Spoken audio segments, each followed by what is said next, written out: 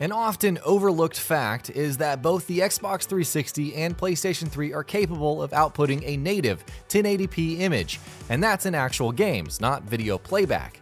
Nearly a decade ago, back in the good old days circa 2009, Ascaron, a rather obscure German developer that later went bottoms up, released Sacred 2. As you might have guessed from the name, Sacred 2 was a generic quest log filling time sink, a meh RPG if there ever was one, except for the fact that one thing set it apart. At a time when Full HD wasn't even where 4K is today, with the dearth of real content made up for by upscaling DVD players and other varieties of snake oil, Sacred 2 offered a native 1080p experience on PS3 and Xbox 360, with a super sampling option thrown in for the players still hooked up to standard def TVs. Of course, the only reason Sacred 2 ran at 1080p is because of visuals that hark back to vanilla World of Warcraft. You can do graphics or you can hit a resolution target, but you can't do both. Does that remind you of something? In many ways, the PS4 Pro and the Xbox One X are this era's Sacred 2 playing machines.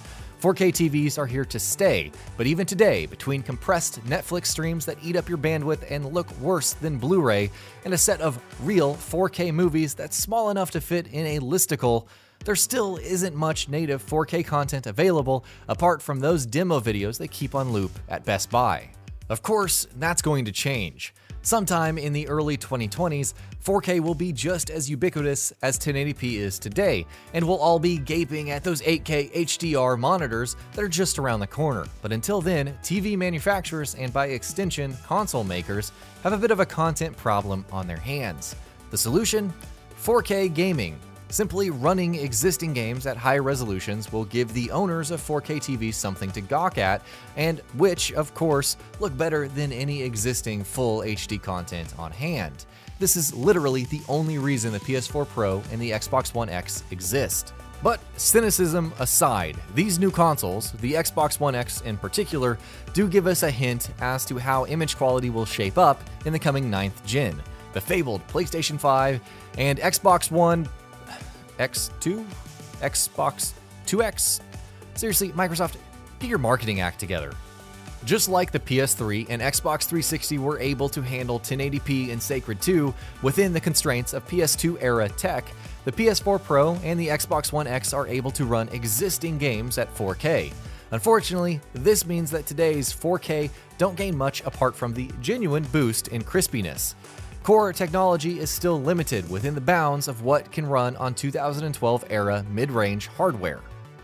Moreover, the mid-gen refresh consoles, the PS4 Pro in particular, aren't that much more powerful than their predecessors. Just running existing 1080p titles at 4K requires a 4 times increase in rendering power. There simply isn't enough headroom to deliver much more than that. Moreover, the One X and the PS4 Pro have scarcely improved their CPU power relative to the Xbox One and PS4, and those two weren't that great a step up from the PS3 and Xbox 360 either in that respect. Substantially increased processing power is the only way, apart from GPU compute, which for obvious reasons saps away rendering power, to bring about a paradigm shift in games, leveraging more advanced AI, physics, and world building to create new kinds of gameplay experiences, rather than making existing gameplay prettier. 2014's Assassin's Creed Unity, which chokes on consoles due to CPU bottlenecking but absolutely shines on high-end PCs, remains one of the few examples of what such a paradigm shift would look like. When the real next-gen arrives, CPU and GPU hardware will reach the stage where 4K 30 frames per second and 4K 60 FPS titles will both look better and offer greater immersion than anything that currently exists on the market. But what would this actually look and feel like? While 2015's The Witcher 3 certainly offered sweeping landscapes and an engrossing narrative, the open world structure did expose some of its technical limitations. The way Geralt interacts with the world and with items hasn't changed much since The Witcher 2. The majority of in-game assets are essentially props, static place settings, cages, tables, and shelves that contribute to atmosphere but don't really exist in a tangible manner. In that sense, interactiveness is paper thin when it comes to much of the game. Of course, it can be argued that shuffling pots and pans around isn't the purpose in a narrative title, but that's exactly the point. In the coming generation, greater computing resources will remove the constraints that result in staged environments, instead creating lived-in, interactive spaces irrespective of genre. Increased interactivity can also result in emergent, player-driven experiences that blur genres even more. Take fence posts for example. In today's Far Cry games, fence posts are interactive if you limit your definition of interactivity to destroying them with your car.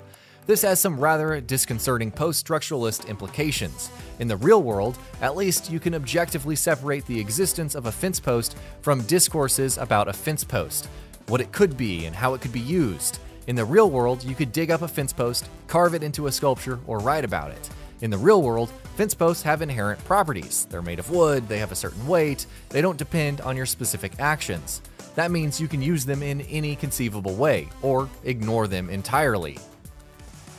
But in today's games, fence posts don't exist objectively. They either serve to funnel you into a fixed location or act as destructible objects that fade away the moment you turn the camera away, or sometimes even before. If the appalling compute limitations of the current consoles go away, and if in-game items become defined as persistent, physics-based objects, this would radically change the way in which games are experienced and how genre is perceived. Would Far Cry be a first-person shooter if you could drop your gun, dig out 2 pairs of fence posts, pitch them on opposite sides, and kick a chicken between them? What would happen if you punched someone in the stands in FIFA? Would it even be a football game anymore? These questions become even more relevant when you factor in the rise of VR.